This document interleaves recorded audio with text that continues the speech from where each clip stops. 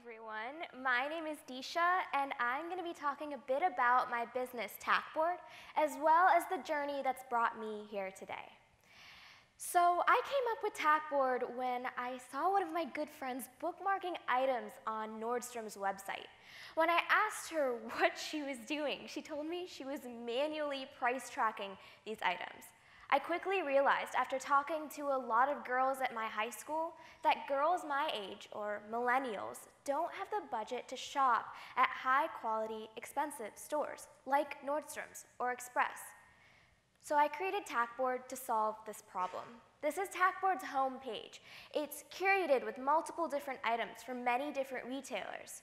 So millennials like me are price sensitive. We want to know when an item's price is within our range. With TacBoard, you can input a price that you, the user, are willing to pay, and then TacBoard will let you know when that item's price drops to that desired price point. So we wanted to test this core concept within TacBoard, and we developed an MVP to do so. We had 75 customers who tacked 140 items, meaning that they inputted prices that they were willing to pay for 140 items. Within a 2-week period, 33 of those items actually fell to that desired price point, and 30 of those price-matched items were actually purchased. That's a 91% conversion rate. So the next steps for us are to make sure that we have more users and more content, and balancing that supply and demand.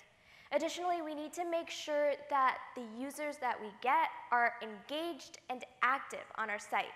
In the end, we want to hold that 91% conversion. If we do all that, we'll be golden. So now that you have a brief overview of TacBoard, I want to talk a bit about our vision and our experience. I've come to understand that passion has to push you through the difficult moments, that the long-term vision of how your company is going to make a difference has to ultimately drive you. But there are going to be times when that vision isn't enough, when things start to get really difficult and you start to lose your focus. This is when you find people to help guide you. I found those people at the multiple different programs that I've been through, and each one of these programs has provided me support, mentorship, and has pulled at a key aspect of TacBoard. So for example, Concept Academy helped me ask the difficult questions to the only people that matter in the end, my customers. And it also provided me mentorship to steer TacBoard in the right direction. These are only the beginning chapters of TacBoard's story. The rest is yet to be written. There's a lot more to do, but if anything, I've learned that creating something that people want is never a simple task. It all starts with a prototype and a lot of testing and iterating.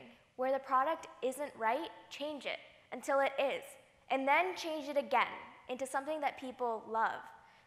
TacBoard has gone through this multiple times, and I'm sure we'll go through it again. Through all of this, I myself have morphed and changed. And even though this path has been anything but easy, I know it's the one I want to take. Thank you.